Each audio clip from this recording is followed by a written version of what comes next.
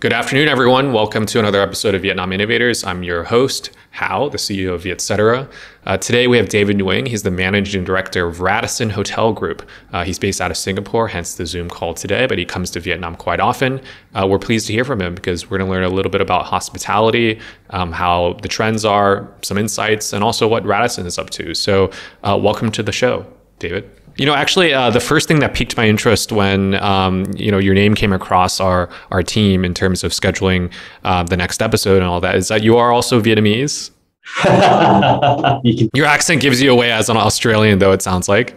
That's true. That's true. I'm Vietnamese by ethnicity, but Australian by nationality. David, could you introduce your role at Radisson? Sorry, I know you're a director, but maybe you can give us that snapshot, what you do at Radisson exactly. Sure. So I'm the managing director for Radisson in the region. So I look after Indochina as well as Indonesia. So everything from Vietnam, Thailand, Cambodia, Laos, down there. So yeah, I'm just looking at really spearheading the growth of Radisson Hotel Group in the region.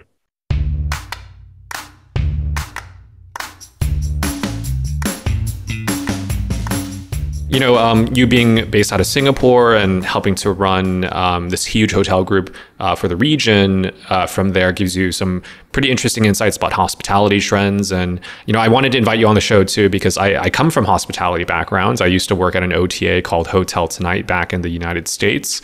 So definitely know all the lingo, and I've stayed at hundreds of hotels, including Radisson Hotels. So very curious about what you guys have to share today.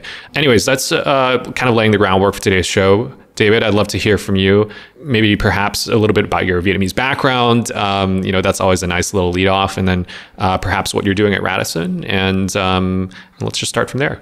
Sure. Well, thank you for having me. This is a real privilege speaking to you today, and really to all your listeners as well. So, myself, I'm David Nguyen, and then I've been in hotels for quite a number of years now. I am Vietnamese by ethnicity. As I mentioned, Australian by nationality, though living in Singapore. That being said, my time in Vietnam in the hospitality space, I actually was in Vietnam in 2004 for about 7 years. So my time in Vietnam is not limited. It's quite extensive. I've gone through a lot of changes, a lot of growth during that time. I'd probably say some of the golden years, but at the same time, it was some of the years of challenges, whether that will be through swine flu or the bird flu at that time, during the GFC crisis as well. And one of the great things about Vietnam is, it is a very resilient country, and both from an economic standpoint, but as well as the tourism standpoint. So, I guess where we are today, this is where we're seeing substantial growth within the country, and I think there's still more to come. Great. David, the 7 years that you spent in Vietnam, was that in hospitality? Absolutely. All in hospitality, all in hotels and hotel development.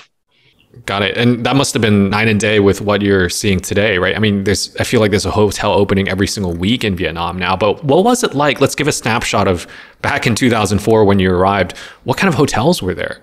Here in Saigon, today you have 5-star hotels of every kind and business hotels, everything from, affordable to the high-end luxury. What was the hotel market like when you arrived in 2004?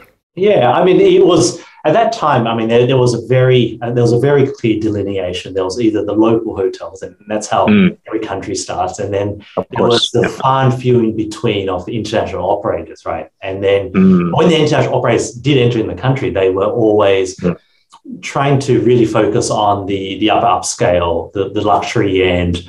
So you didn't really see that mid-scale end. But on top of that, for Vietnam, and back then you had your common areas, you had your Ho Chi Minh cities, you had your Hanois, and Da Nang itself was just starting to grow. The whole China Beach area, there was only a few hotels along that beach side, but now, I don't think there is another plot available for construction. So, in a very short amount of time, albeit that it has been 18 years, but it must easily be tenfold the number of hotels that were back then. And it's not stopping either. I mean, we can generally tell the growth of that industry by the number of cranes that we see that are on the ground. Mm. Yeah, I can only imagine. Must have been quite the privilege to be there quite some time ago, and then return today and see that vast change. Which leads me to my, let's deep dive into the hospitality business a little bit from the Radisson perspective. I did a quick search online. Wasn't quite sure how many Radisson Group hotels are in Vietnam. It sounds like there's 4 or 5 that's underway at the moment. I've stayed at one myself already, so I am aware of the product here in Vietnam. But what factors are contributing to your team's interest in growing its presence here? What are some of the high-level stats that you can draw that get your team excited from a development point of view?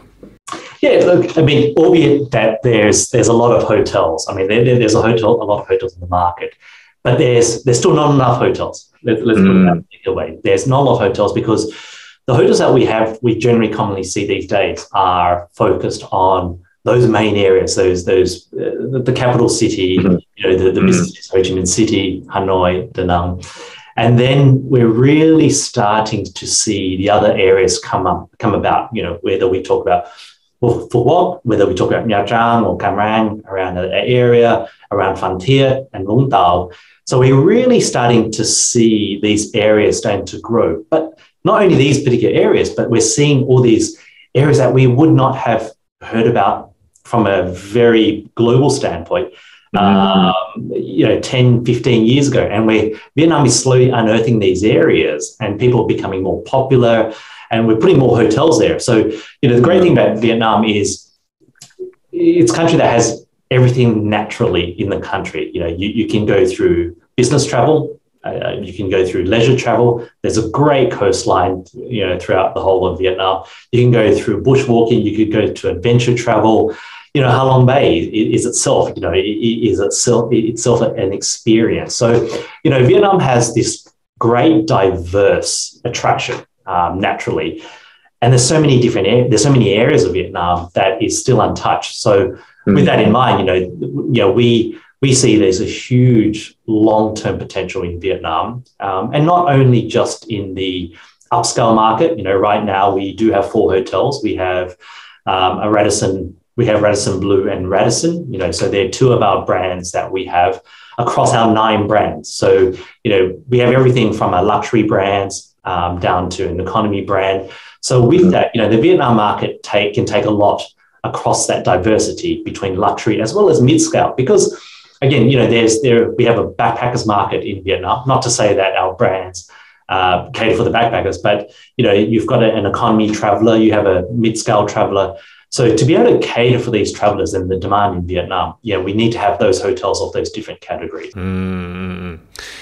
Which leads me to my next question. What are the plans for Radisson? You've laid out kind of the macro kind of interest and factors driving your personal time into the country. What are those plans? You have 4 hotels now. There's a 5th on the way. How many hotels do you envision for the Radisson Group in Vietnam in the next few years? Look, we're targeting at least 30 plus hotels by 2025, right? So wow. We've got a pipeline of hotels already currently in play, but our ambition is to have 30 by 2025. Okay. We're on track at the moment, to achieving those targets. So there's no reason that we won't. The way things are picking up right now in Vietnam, the way the tourists are coming back to Vietnam, we're seeing great growth. I mean, the fundamentals are really there. So it's really more of a question of how fast can we get these hotels online to support that growth. Fantastic. And those 30 hotels are spread out across the country, in the resorts, to the cities, to the secondary cities. And for our listeners today that may not be as familiar with the Radisson brand, given that 4 hotels, that pales in comparison to some of the bigger groups here, at least within the local context. 30 is going to definitely put it in the upper echelons of hotel presence. Maybe you can give us in a nutshell, what does the Radisson brand mean to you and mean to consumers, so that Vietnamese consumers can understand, once you guys bring these hotels online, what can they expect? Well, the expectation is memorable moments, right? I mean, at the end of every day, we go into every single customer creating memorable moments, and that's key for us.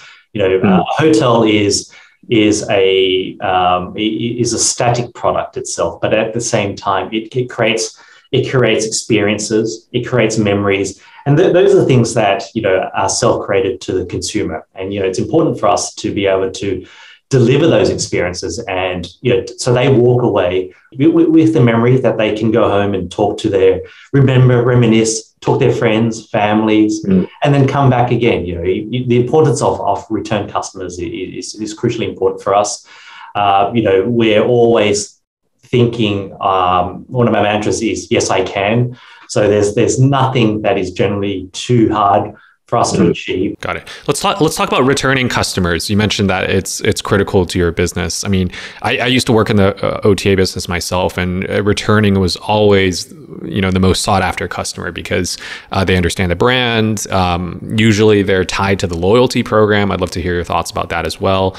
How important is the loyalty program to Radisson? And if possible, can you point some numbers to that? How many members are there in the world? How many members do you have in Vietnam, if you're able to share that? And for a typical hotel night, like I'm staying Wednesday night at the Radisson Blu in X city, how many of them are returning customers? Could you highlight and spotlight some of those facts and figures for us? Yeah, absolutely. The loyalty programs are one of the top 4 factors of a returning or of a customer, of a consumer. It's one of their, there's always price, there's quality, and loyalty program is a considering factor. So, knowing that is so important, of brand loyalty, and a loyalty program needs to really support that.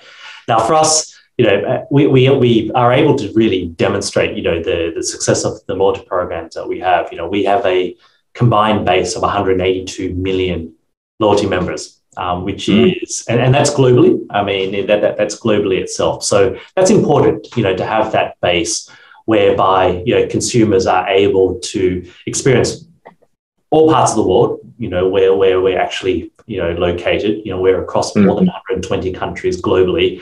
So it's important that we have a program that can support, all the consumers, or all our loyal consumers that we have coming back to our hotels. So, a program is essential because it gives the consumer comfort of their stay, that they have a level of expectation of when they're returning to a hotel brand, regardless of whether it's in Europe, whether it's in Asia, whether it's in North America. There's a certain level of expectation that they have, right? But it's also just important, a loyalty program is not a matter about just you stay one night and you earn some points and then you can redeem those points for free nights thereafter. Loyalty programs are a lot more than that. It's really about understanding the customer, but also creating that value back to the customer and recognizing them for it, and recognizing them as a loyal partner to you. So no one feels like a ticket. And, it's important whereby, and let me give you an example, whereby, you have a customer who comes in, stays in the hotel, they are a Radisson Rewards member, they're coming off and they're staying. It's important that they do get best rate guarantee, that they're getting a good rate. But when they're there, they're also recognized. And whether that's through personalized profiling, of their likes, their dislikes, because we already have that information ahead of time, we can really personalize that service. When they're dining inside the restaurants themselves, I mean, it's important that we recognize them there. So, being a Radisson Rewards members, when you dine in the F&B, there are discounts, there are food and beverage discounts, which, allows the consumer feeling though that they're getting value for money while they're staying at the hotel as well. So, the way we really look at our consumers, we fine-tune that ongoing. Right now we've just actually revamped the Radisson Rewards program because we've heard our customers, we understand our customer base, where we've actually been able to simplify our loyalty program. So we used to have 4 tiers, like a lot of other companies will have multiple tiers. We had 4 tiers, but we've actually streamlined it down to only 3 tiers now, which makes it a lot easier for the customer and for the consumer to basically attain the next level up. because we know that from research that 70% of loyalty members basically disengage because it's just too difficult to earn points. It takes such a long time. So, we've changed that to only creating 3 levels. The number of stays and the number of nights we've actually lowered down in order for our loyalty members to be able to move to the next level and take the benefits, as I mentioned earlier, of being a loyalty member. So, all of these things really encompass a true loyalty program, in my view.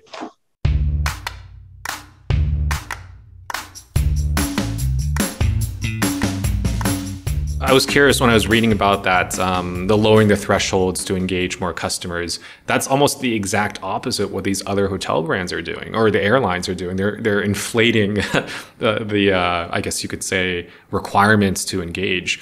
So I was quite curious to understand, what are the, obviously the research supports the consumer side, and you guys are taking a super consumer friendly approach to it. Are there any, potential drawbacks from that decision though? Is it, I'm sure you've done your research and done the calculations to see the pros and cons of that. Like if I'm a power user of Radisson, right? Suddenly maybe too many are now the higher tiers. What do you say to the consumers that have been, those power stayers with Radisson for the reasons for this change? I guess you're getting more points now, right? So you can get more free nights. That's one assumption I would make. Maybe you can share about that, the balancing act between the new customers and the power ones. As you said, everything has been done through research, and we've really, not only from an economic standpoint, and it's been done from a consumer standpoint.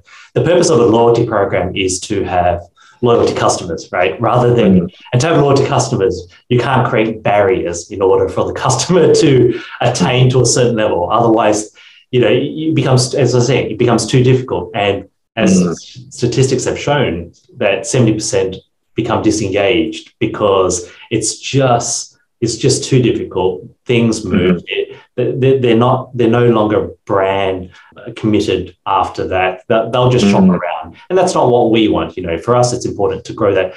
It's great. Look, if everybody hits our top tier, it's wonderful. It is not a tier that we assign to only 1% of the market. We would love for everybody to be in our top tier. And therefore, we'd love to give everybody in that top tier the highest level of benefits as possible. At the end of the day, it's a program where it's about keeping our customers with us, and rather than pushing the customers away and create barriers, it naturally just pushes people away. Yeah. I'm going to move forward to another area that I always love to ask the development teams of hospitality companies a bit, David. That is your focus, right? Development, hotel development. Okay, 4 or 5 hotels in Vietnam. First question's got to be, why did it take so long for Radisson to finally decide, okay, we're going to hit 30 in 2025? What was the development process the last few years that has limited the group to only 5 now, but suddenly it's going to balloon to 30? That's incredible. I'd love to hear, what were some of the challenges you had on the development side? What drove the decision making recently? Yeah, the market entry into Vietnam for us was relatively recent, and that is, that it really is the crux to it. We entered into the Vietnam market after deciding, and after through research and feasibility, that it is a target market. It's important to do that, because once you enter in the market, you have to be committed for the long term, and it's important for us to be committed to the long term, rather than doing a short-term sprint and then out we go. And through that, we've committed to the country. We've actually set up we've established a business unit in Vietnam alone itself. We actually have a team, an on-the-ground team that services really the market, our owners, the various stakeholders. And that's crucially important. That really is our commitment to being in Vietnam for the long term. So look, the growth of, there are other brands out there that have come in slightly earlier, and good for them. But, there's still plenty of bandwidth within the market, for us. And our pipeline is strong because, when we started off well. Our partners, being our hotel owners themselves, they're extremely gracious and they're extremely supportive. And we've been very, very lucky to actually have them, because you can't have success without them, right? And, we're very lucky whereby, we've been open early this year. We opened 2 hotels. We opened the Radisson in Da Nang, and as well as the Radisson in Phan Thiet. From day one, we've been able to have great success in those hotels. And the hotel in Da Nang itself we had 80% occupancy in June, July, for a hotel that had only been 3 months old. To really be at that capacity is a really strong feat. And that is, for us, that's the success that we want to continue with every owner, to ensure that, we start off on the right foot. That comes through methodical planning and having the right owners and the right properties. So in a market like Vietnam, where Radisson has a few properties and they've, fairly recent, but they've been performing well, what's your guys' pitch to owners? I ask you this question because I know for a fact many of these prospective, if not current owners of hotels, not just Radisson hotels, do listen to this podcast. What are some of the big, takeaways that you want to share with them when they're considering a hotel operator? What are the key pillars of success? Not just like the big brand, everyone wants to have the luxury brand, right? But that's not necessarily economical or may not be the best choice.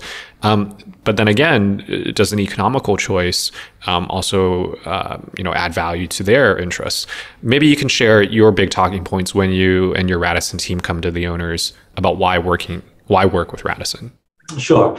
And it goes back to those 9 brands that we have, right? And because we have that brand diversity, I mean, they all suit a particular price point, and the cost of build is something that every developer is extremely sensitive about on how much investment they're wanting to put into their investment, right?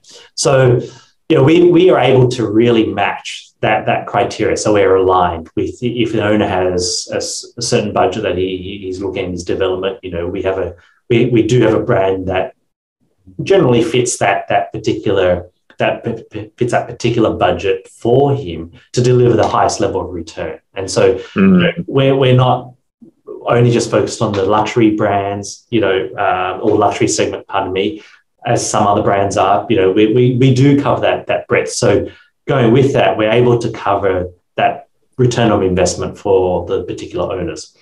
The other part is, just the 182, base that we have of loyalty members. That's extremely powerful. When you're talking about driving loyalty members to your hotels, that's a big base to work off. I mean, that's a huge base to work off to driving business into the hotels. So that's another point. But, commonly, we are in over 120 countries globally. And, having a customer base, in those particular markets, and having loyalty base in those particular markets, it's extremely important, because the feeder market into Vietnam is not only the big domestic play, but the international play is crucial as well.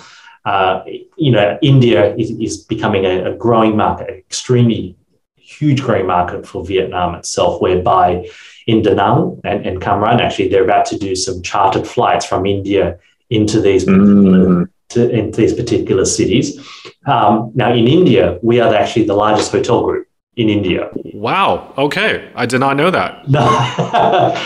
So that's, it's important that we can leverage that. And, just that alone can actually drive substantial business that does support these chartered flights that are currently flying into Vietnam, which in due time will become actually commercial flights, commercial route from India into Da Nang or into Cam Ranh itself.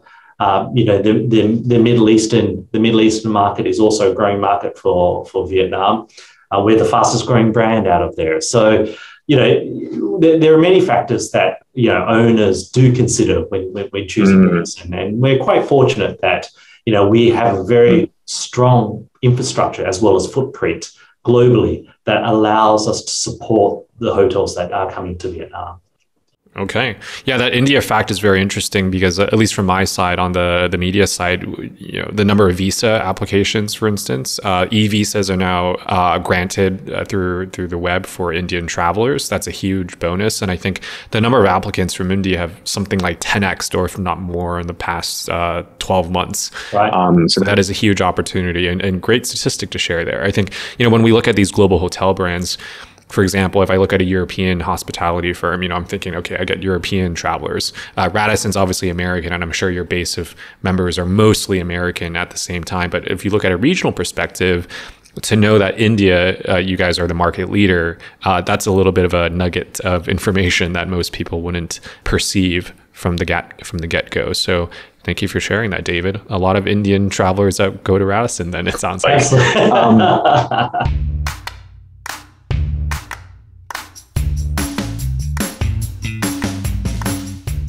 We're quite big out of Europe as well, right? So our Radisson Blue brand, which is predominantly half the footprint in Vietnam, are Radisson Blue. So Radisson Blue in itself, out of Europe, is actually the largest brand in Europe over the last 10 years. So again, footprint wise, quite significant. Got it. Well, last question about, what should consumers pay attention about when it comes to the market trends and owners as well? This is a bit of a hardball question for you here, David. For sure, some markets within the country need more hotels. Like I can honestly say that Saigon and even Hanoi, they need more places for sure. But then when I go travel to a place like Phu Quoc, for instance, I was just there over the weekend, and phenomenal location, and all the properties there are fantastic. I can't say a single negative word, but I am concerned about the occupancy. I am concerned about the overdevelopment of hotels. I'd love to hear, your perspective on potential risks of overdevelopment, if any. I'm sure you have your opinions and about that. What are some takes from your side of the business about what owners should look out for when it comes to overdevelopment? I mean, they need to really understand the market as well, and the supply and demand is key critical, right?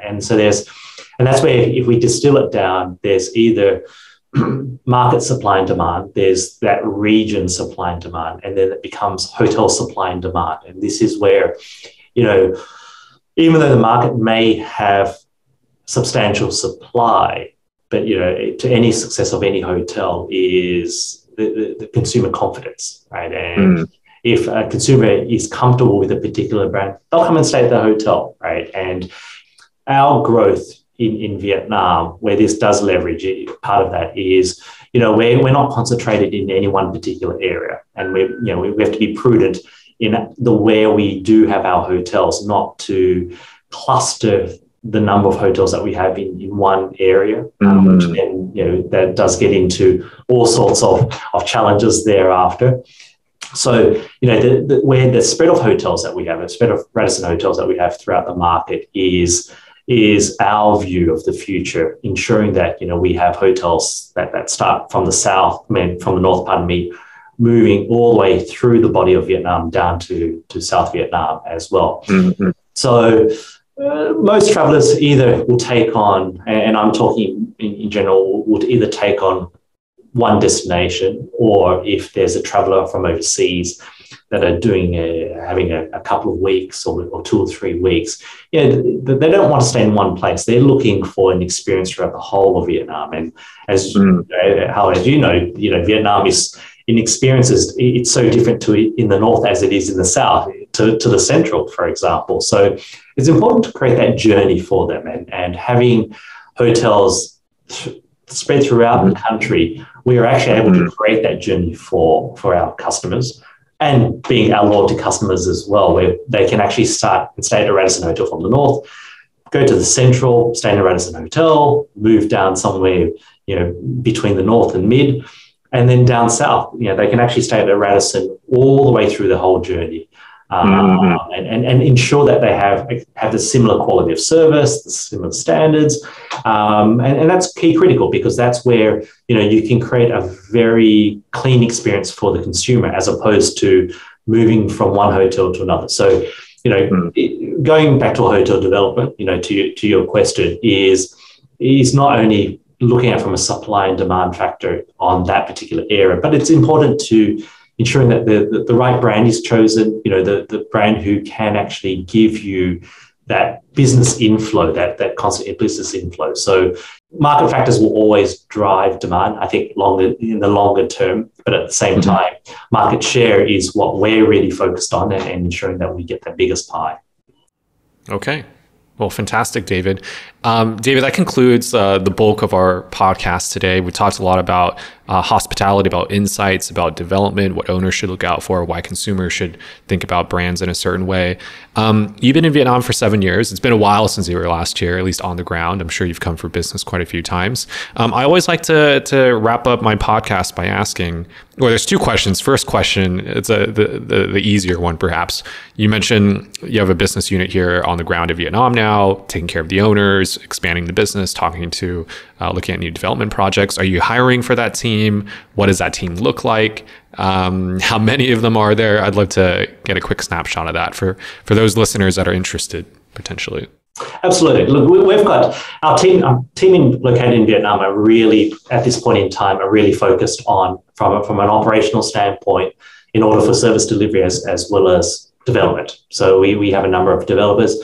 We are growing. I mean, we've come out of a time where COVID has really penalized, I think, a lot of businesses itself. We were committed during the pandemic. So in reverse, we actually grew our team during the pandemic, and that was in order to prepare ourselves for the recovery that we're coming into at this point in time. So, we are constantly growing that business unit. We will have a full service business unit in due time that covers everything from the front end, from a marketing perspective down to technical services thereafter. So it's important that the business unit is independent, whereby it can really service Vietnam alone.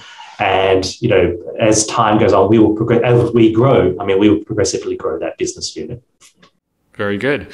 And my last question is, with your connections and understanding of the Vietnam market, is there anyone else that you think would be great to have on the Vietnam Innovators show, perhaps outside of hospitality or perhaps within?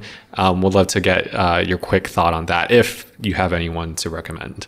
Yeah, absolutely. Look. Selfishly enough, I would love to hear from someone from the airline industry. Actually, it's a crucial part. I think not only from a Vietnam a growth perspective, the economy itself, but also tourism, hospitality specifically. It depends a lot from air travel, right, and inbound travel. From the various airlines. There's a certain point in time. We've got a number of international airports.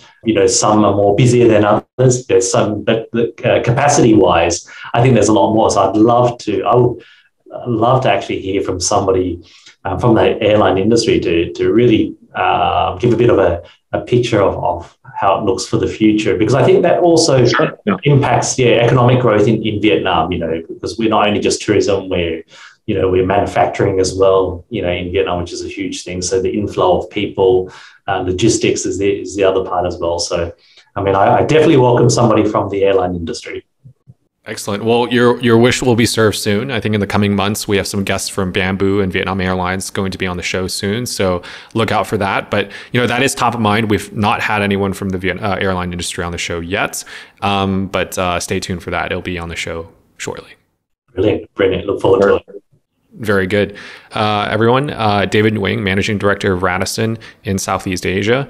It's been a pleasure to hear about your insights, and we wish the best for the Radisson team and its growth here in Vietnam. We'll be on the lookout. Thank you for having me. You heard everyone, 30 hotels. Let's keep David to it. We'll see you guys next time. All right. Bye-bye. Bye. With a comprehensive healthcare ecosystem, Jio Health integrates technology to optimize the examination experience for their customers. The Jio Smart Clinic provides a multi-specialty clinic experience with a team of elite doctors and cutting-edge technology.